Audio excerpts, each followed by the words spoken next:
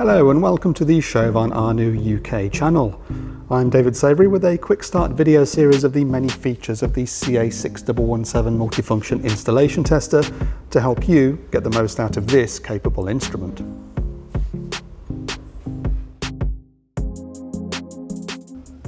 Here I'm going to cover the RCD test functions offered by the CA6117. The dial selector has two RCD modes, the first being a ramp test. The upper soft key allows us to select the RCD rating, including a variable option to allow the test parameters to be set to a custom value as required by certain device manufacturers. Here we're testing a 30 mA device.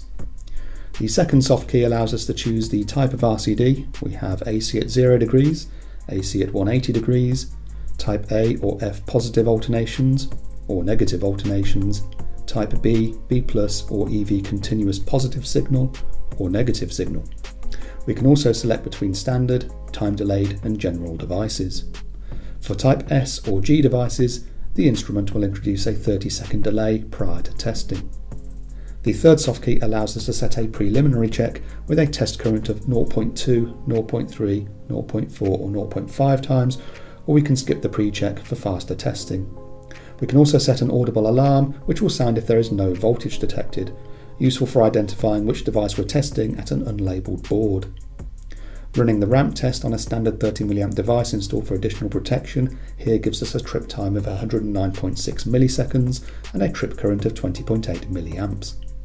The fault voltage, UF, is a test the instrument performs to ensure the test won't raise the touch voltage above 50 volts. The test would abort if that occurred.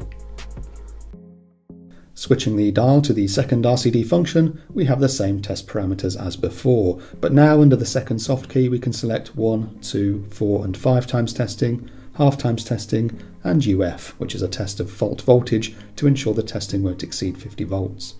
There is no auto test feature, although regulation 643.8 requires RCDs installed for additional protection to only be tested as type AC at rated value. Again, we have an audible alarm function which can be set to sound on a minimum threshold, a maximum threshold, or both. Here I'll leave it set to sound if the test goes on for longer than 300 milliseconds. One thing to note with the audio feature is that for it to work, the audio must be set as on in the global setup menu, as that overrides the individual test settings. If the global option is set to mute, then the instrument will not make any sound on most tests, although the display will still visually show either a tick or a red bell icon for any result below or above the programmed threshold. Testing our AFDD RCBO, we get a result of 28 milliseconds, which is well within the 300 millisecond limit imposed by regulation 643.8. Therefore, we see a tick on the screen as it is within the parameters we defined.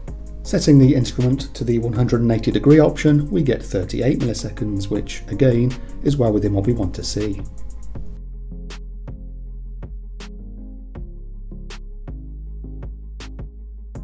And those are the RCD functions of the 6117, but this instrument has a lot more moxie, so do review the other presentations in this series to review its other offerings.